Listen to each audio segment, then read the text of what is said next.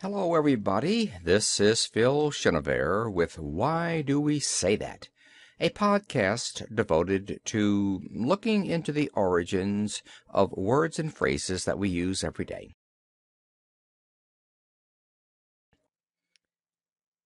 Today I'm going to venture down that dangerous path called courtship, love, and marriage.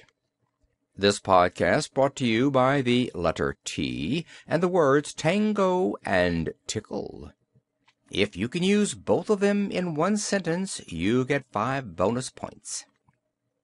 Birds do it, bees do it, even educated fleas do it.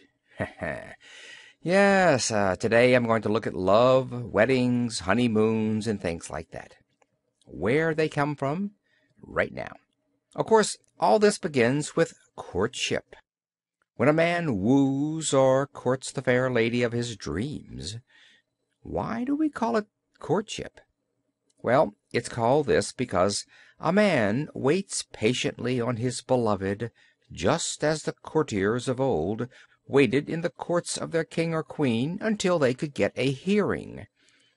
Then, if the lady found the courting acceptable, she might agree to a wedding, wedding, a word based on the Middle English verb wed, wed, which means to gamble or to wager and to put your money down on a bet.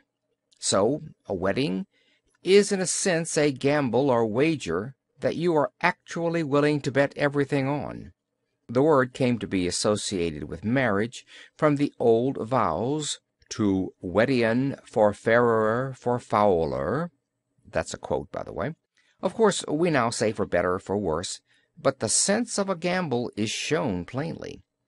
Now, the word bridal, as in bridal party, bridal bouquet, bridal anxiety, this is made up of 2 words, bride and ale, A-L-E, because the pledge or vows were sealed with a cup of ale given by the bride to the groom.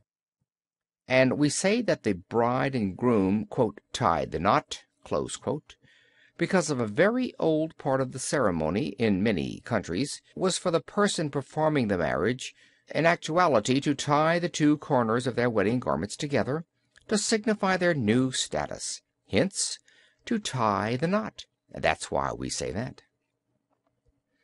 Now, honeymoon is a very delightful phrase, too. Those wonderful first days of marriage we call the honeymoon. It was used way back in the 1500s, and it was known as the honeymoon, Honymoone, which meant month of honey, and it's not what you're thinking of, because it stems from a sweet German custom for newlyweds to give each other a large cup of mead, which is a strong wine made from honey, each day for a month. I guess it kept their strength up or something.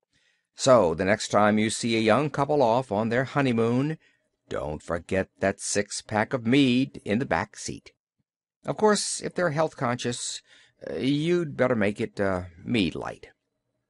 Okay, folks, enough love and marriage. This is Phil Chenevert with the Why Do We Say That podcast, episode number 4. Tune in for more later on, probably in about a week or so. See you later, folks. Bye-bye.